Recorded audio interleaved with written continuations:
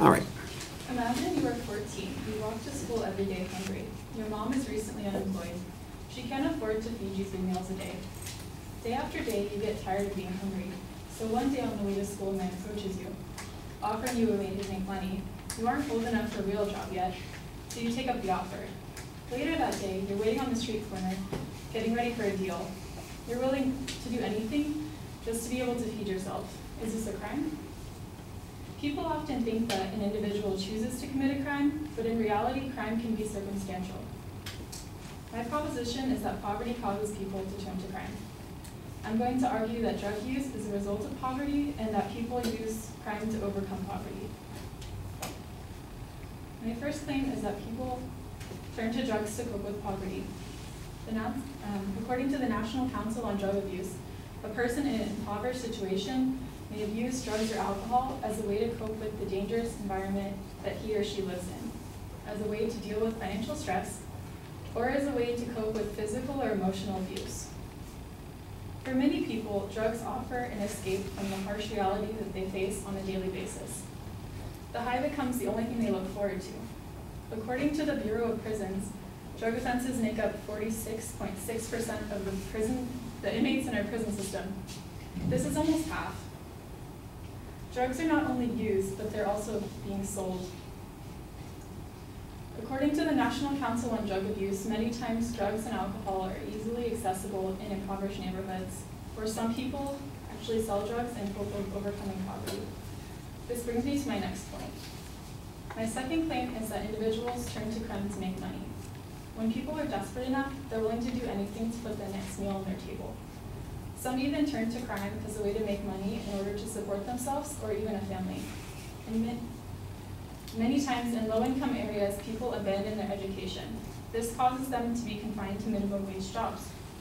According to CityLab, there is no county in America where a minimum wage job can support a family. Without a diploma, it makes it difficult to find a job. In many instances, it's easier to steal than to continue an education. Without an education, it's much harder to make the money necessary to support a family. According to PBS, 68% of males in prison did not receive a high school diploma.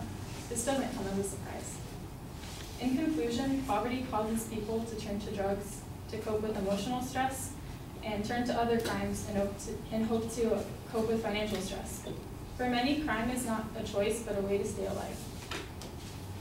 Thank you.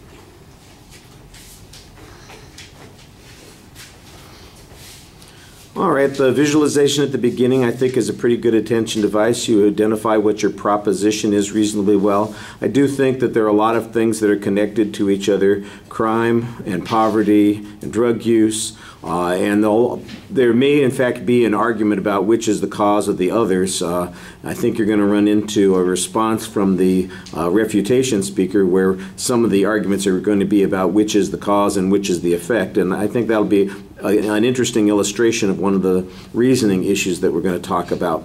You do preview what the supporting points are going to be, so I think that helps structure things.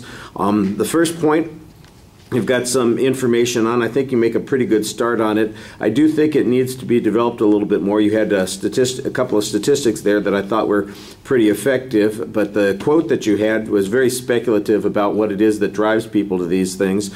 It makes, and with you, when you start with your example about somebody who's starving, there's no explanation about why these people are starving in light of whatever other things might be available to them. I don't.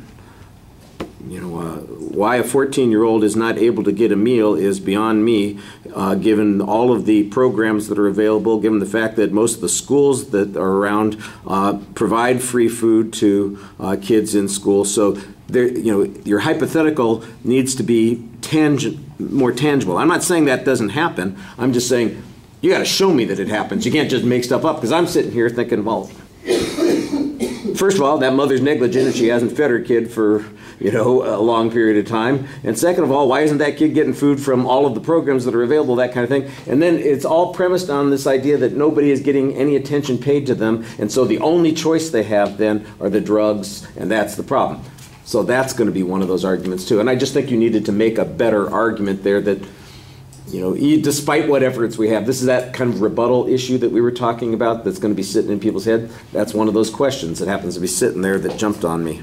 All right. The second point where you're talking about the way crime becomes the alternative, I think that it's, again, a little speculative on this. I know that the connection to the drugs is asserted, and you've got a good statistic there that kind of connects those sorts of things. But I think you might be making a big inferential leap, and this is another place where a little bit more data would be helpful. So the speech I thought was nicely delivered. I could tell what arguments you were trying to make. I think your proof needs to be a little bit stronger, and you had a good summary. All right, thank you.